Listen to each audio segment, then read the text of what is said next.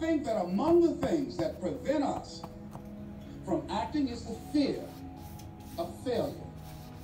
And if you've already failed, you don't want to fail again. The pain of that, the disappointment. Many of us don't act because we want other people's approval. We want everybody to like us and to accept us.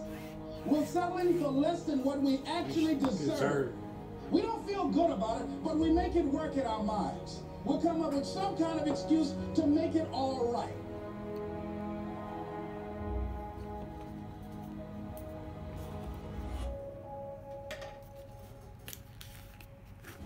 Most people like to feel like they're a king in the area of their comfort zone. They only want to do those things that they know how to do well. So there are many reasons why we don't act. There are other things, though, that affect us. Is that not wanting to take personal responsibility. We want somebody else to do it, and that's not possible. And when you go through life like that, something in you dies. You need to start asking yourself some questions. What do I really, really, truly want? Don't wait around for things to be just right. Don't wait for things to be perfect. Don't wait for the ideal situation. It will never be ideal. Shit, I've let this paint sit for a Today's while. opportunity you have, it might not be here next year. It might not be here the year after that. It might not be here the year after that. This is the only moment you got. The articles there. You're upsetting me.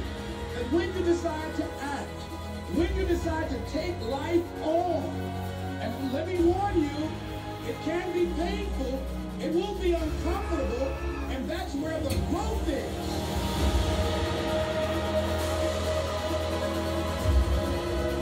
Never be satisfied with yourself. Always know that as you invest the effort and time on you, that's the greatest ability that human beings have above animals. See, a dog can't be anything but a dog. Tree can't be anything but a tree. Human being, you got unlimited potential. You can put effort on you, and by concentrating on you and developing you, you can transform your life wherever you are right now.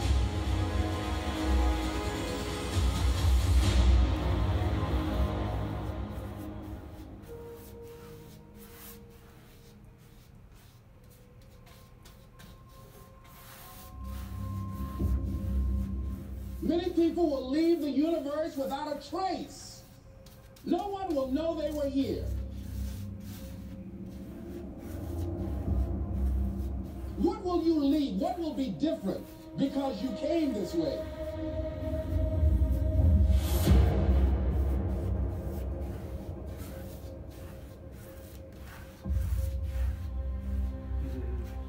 Listen to the still small voice within you. Don't try and make everything logical. There's some things about life that defies logic. See, there's some good out there for you in the universe that has your name on it, and nobody can get your good. It has your name on it. They can't get your stuff. It's your stuff. So when you know that, when you know that whatever you're seeking, it's also seeking you. You don't worry. You don't run scared. You don't think somebody's gonna take it from you.